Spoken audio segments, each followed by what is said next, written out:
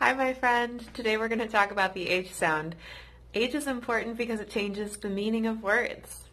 For example, if you said hi, but instead you said I, people would think you're talking about yourself. Like, I want some, instead of hi to greet them. Or they might think that you're talking about your I.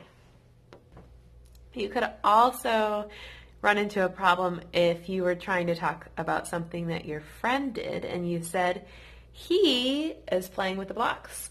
And if you instead said E instead of he, people would think you're talking about the letter E. If you're talking about your heart and instead you say art, someone will think you're talking about a drawing that you did or a painting, which are all kinds of art. If you want to say hey, or hey, that's my toy, and instead you say A, people might think that you're talking about the letter A. So that's why H is important. See you next time.